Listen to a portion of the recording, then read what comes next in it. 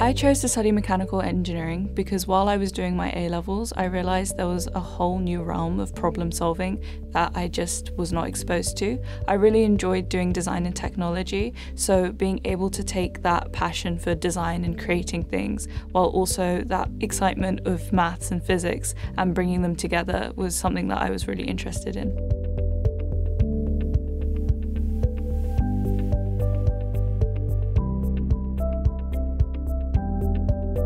One project that we did in first year was to create a Stirling engine using 3D printed parts. I particularly really enjoyed that one because not only were we having that hands-on experience of building something that we could see run or work, but we also put together the 3D printers that we were then going to use in creating the pieces that we were going to put together. So we got to set up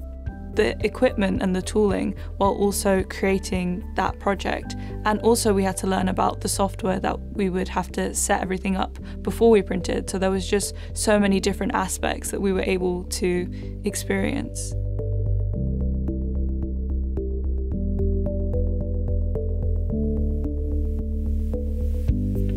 When I graduate, I want to continue working as an engineer. I'm currently applying for the medical technology field because I think there's so much room for innovation there, and also through other projects that I've been exposed to during my time studying mechanical engineering.